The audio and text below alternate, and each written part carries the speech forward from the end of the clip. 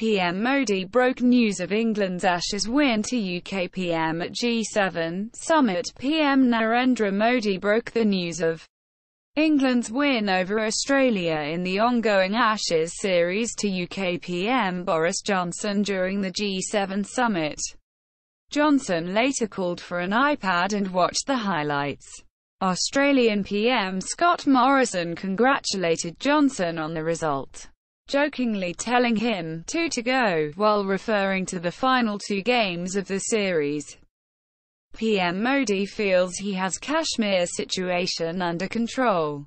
Trumpers President Donald Trump, during his meeting with PM Narendra Modi on the sidelines of the G7 summit in France, said, PM Modi really feels he has the Kashmir situation under control. PM Modi told Trump, all issues between India and Pakistan are bilateral in nature.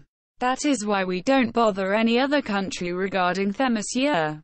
Warplanes dump water on Amazon as military begins fighting fight forest fires in the Amazon. Brazilian military warplanes have begun dumping water. As of Sunday, President Jair Bolsonaro had authorized military operations in 7 states to combat the fires. The response comes as leaders of countries in the Group of 7 G7 nations currently meeting in France express grave concerns over the fires. Leonardo DiCaprio pledges $5 million to Amazon rainforest actor Leonardo DiCaprio's environmental initiative Earth Alliance has pledged $5 million towards the preservation of the Amazon rainforest following the wildfires. The organization's Emergency Amazon Forest Fund is working to support local partners in indigenous communities in their efforts to protect sensitive habitats within the Amazon. The funds will be donated to 5 local organizations.